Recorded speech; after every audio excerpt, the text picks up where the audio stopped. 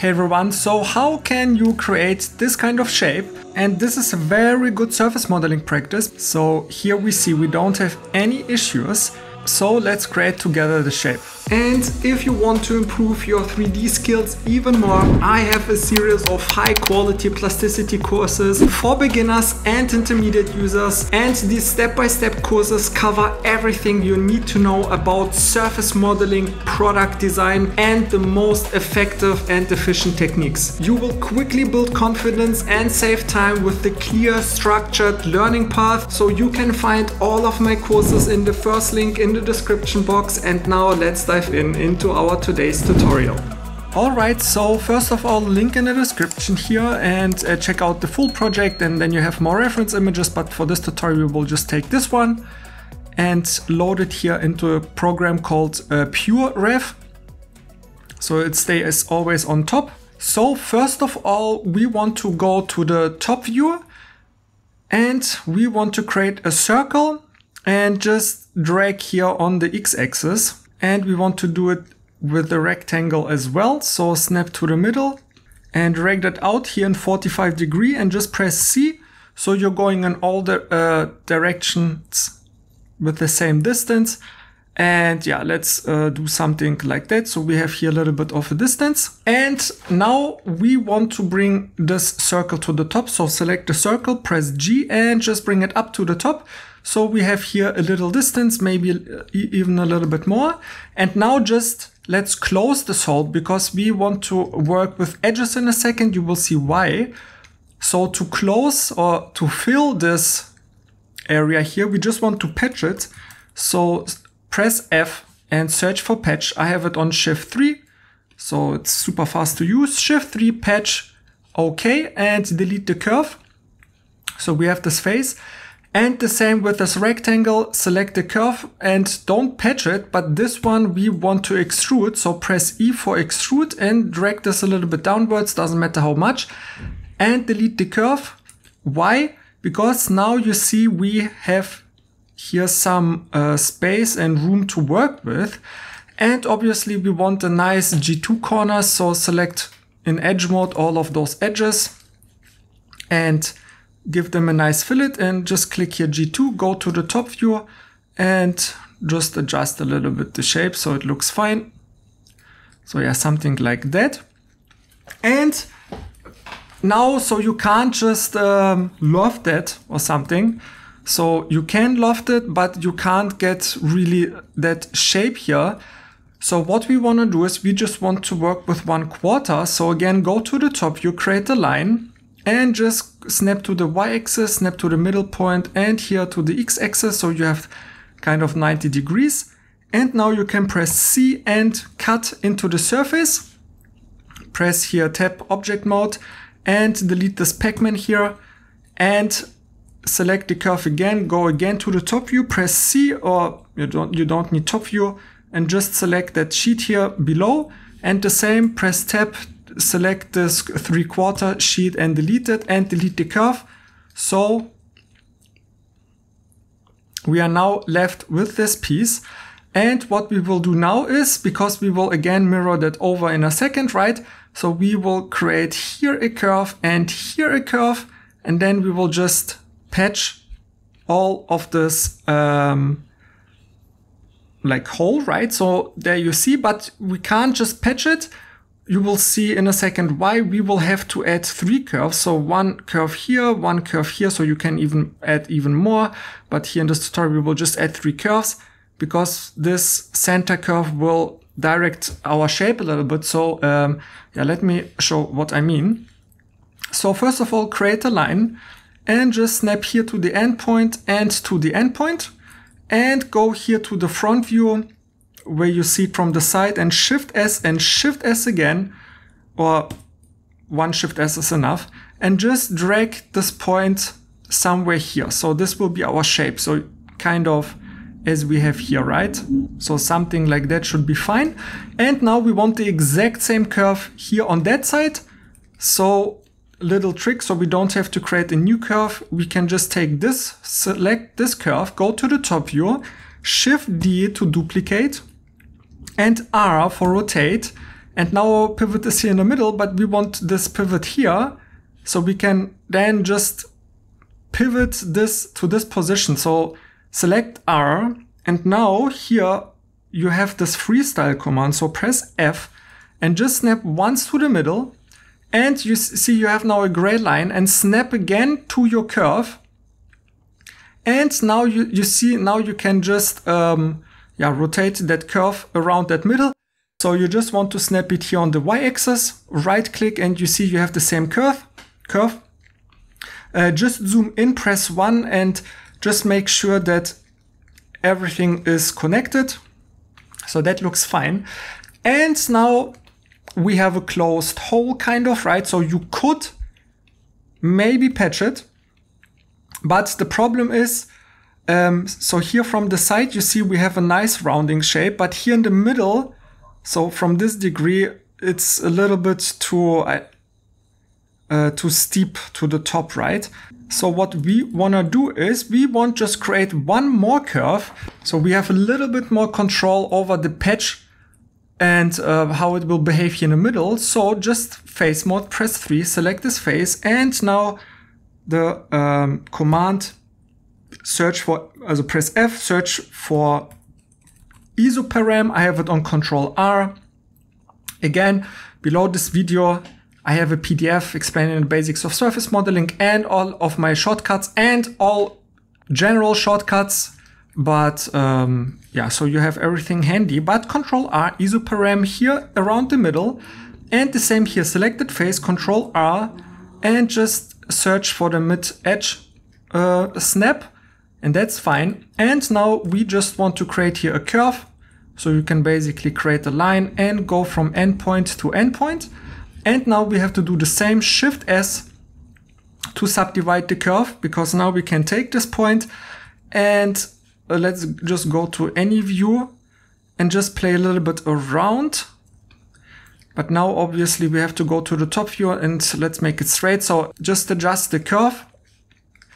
And you see now we just have this nice rounding in the middle, which is flat here at the beginning.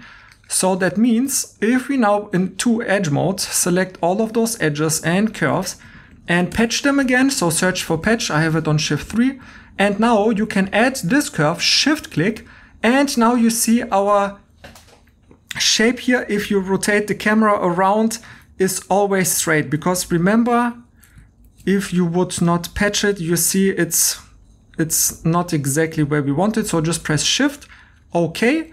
Delete all of those curves, select face mode, select the top, and shift click the side, because this was just for creating the shape. So Shift X. So we are left with only our surface here. Object mode, select the surface, and Alt X and bring to the other side. Select them both, Alt X again and bring them to the other side. And now select them all, press J. So they are joined. And I did this by purpose because I do this. So I mean, I explained that in literally every video, but just if someone still don't know why we get now this ugly edges here, it's because, so now go a few steps back before you patch it. So before you are here, you know, again, we have here where we will mirror that over, we have those curves, right? But if we just patch them and use the curve, we don't have any tangency information, right? Because here you see it again. If we patch it, we can't adjust here G1, G0 and stuff. So again, in the PDF below this video, in my free surface modeling course, I explained that with all of my tutorials also. So what you just have to do is take this curve and E and extrude this and delete this curve, because now we have the edge. And the same here, select the curve, press E, extrude this a little bit and delete the curve. And now you see we have the hole, which is surrounded by edges. And now if we do the same, if we patch it, so patch it, I have it on Shift 3. Now you see this time we can give it here G1, bam. And now you see it's instantly making that tangent. So we have some smoothness. So here G1 as well. And don't forget to add this curve with Shift click, And you see now everything looks fine. Okay. Delete the curve in the middle and again press 3. And in face mode and with clicking and shift click, Shift X, delete everything except our face here and press tab, select that face and Alt X, bring to the other side, Alt X again, bring to the other side. And now if you join that and if you hide those edges, now you see in zebra mode, we have a very nice smooth connection. So let's just finish up here, the top and the bottom. And at the bottom, we will do something really cool. So to add here also a rounding at the bottom, you want to select a control point curve and snap here to one of the middle and just go to the back view or something so you see it. And now just go down and one more time and now one like that. So maybe you can increase a little bit the distance of the point. So again, you can play around as you like, but something like that.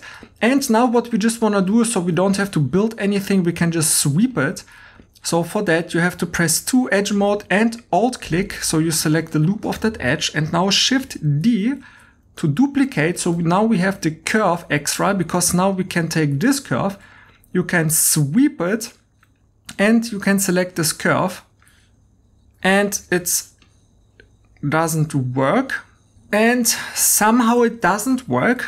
But when it's not working, you can just try, I don't know why exactly it happened, but just delete this curve and just go to another side. So just try to create the curve here. So again, control point curve, snap to the middle, go to the view where you see it and drag that down and create a few points and just adjust them a little bit.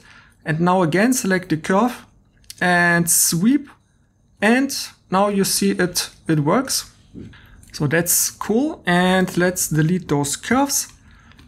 And now just press 4 for object mode, select those sheets and press J and press 2 again for object mode, Alt click to the bottom and again just patch it. So you close this hole.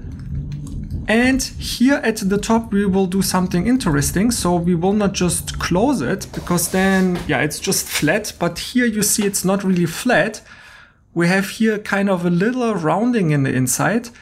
So Alt click, edge mode, this edge here at the top and Shift D and go to the top view and S and scale this a little bit. So I don't know, something like that. And now go to the front view. Activate so you see the edges and Shift Z. So and select this curve. So again from the front view and with G bring this a little bit down, something like that. And now again we want to create one curve because now we have again a circle at the top, so it stays always the same shape. So we just want to create one curve. So select the line or curve and go from this point to this point and now go to the front view. And if you don't see those curves, here toggle X-ray mode and now again select this curve and Shift S again to subdivide it and just select this point and with G and control click to this point. So we have here nice tangency and we have a nice rounding, and maybe you can take this point and play a little bit with the position.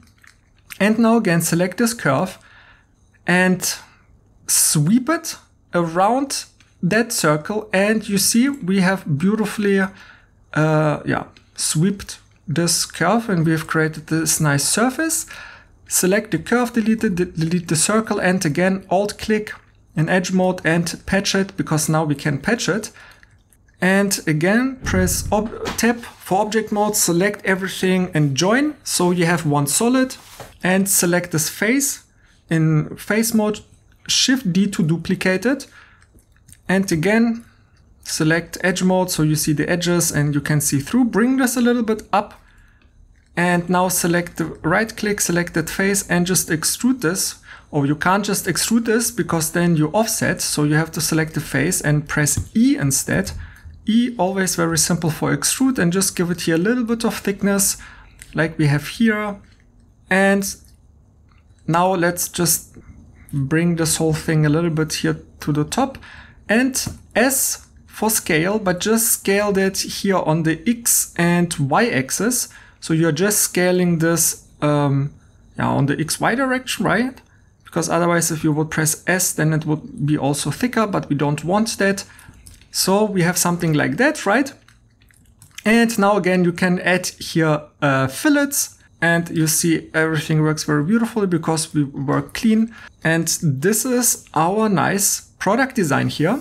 And if you found this tutorial helpful and you want to continue to build your skills, I've created a series of courses that guide you step by step through mastering plasticity. So check out the first link in the description box to find the best fit for your 3D modeling journey. And I wish you a nice day. Bye.